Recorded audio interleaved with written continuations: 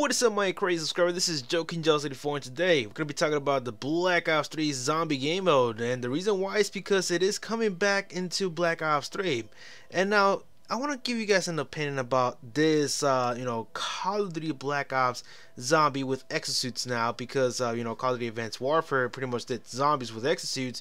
And well, my opinion about this is that it was a good idea. How many times would I ever get frustrated every time I get stuck like, next to a fucking, I don't know, like a little rubble next to the corridor or something? I'll get stuck to it and then I'll be like corner trapped. I hated that thing. So now that we're allowed to go vertical, it became a little bit more fun. And as you can see, like in the screen right now, this gameplay actually showed up like around 2 weeks ago when I actually posted up like the whole series. It was super fun. For me, it was super fun going solo, and especially like flying around and stuff. Now this is good for Call of Duty Zombies.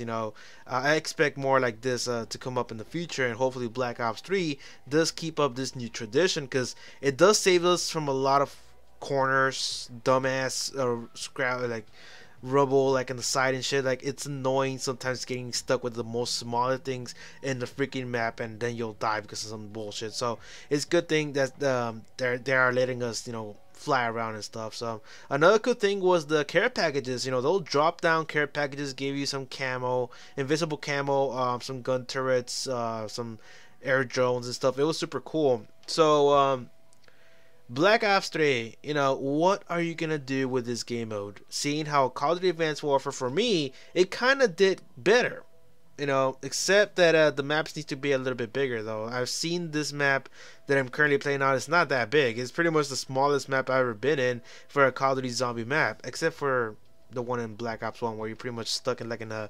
2-floor little apartment or whatever the hell it's called. That one, it is super small. So, but this one has to be like the second smallest. I don't think I've ever been somewhere else smaller than this kind of map. It's not that big. So, what I'm expecting from Black Ops 3 is that bring back the exosuits, or whatever suit you want to call it to, because I know we all did that hashtag no exosuit, so they're not calling it exosuits, they're calling it some kind of machine suit or something. I know they're gonna make up their own excuse. So bring back this flying jetpack suit. Bring back the care packages, because we do want to survive a little bit more and enjoy the zombie mode a little bit more. So bring back the care packages, more doors, give us a bigger place, give us a reason to explore to several rooms around the place. We have to like open a window or close a window, we have to like open some certain doors to something to happen. That will be cool. And also give us like in time events, if we destroy a fence or something, like give us like what's gonna happen after, like like more zombies break in or whatever.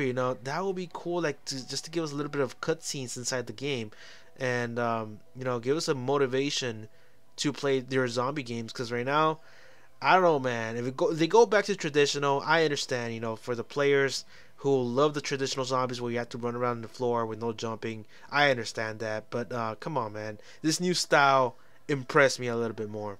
So that is it, guys. That's all I want to talk about: the Call of Duty Advanced Warfare zombies and the Black Ops 3 zombies. I think the Black Ops 3, should really adopt the style of Call of Duty Advanced Warfare into their zombie game mode. So that is it, guys. You guys got your own opinions about Black Ops 3 zombies, or got any ideas they should add into the game?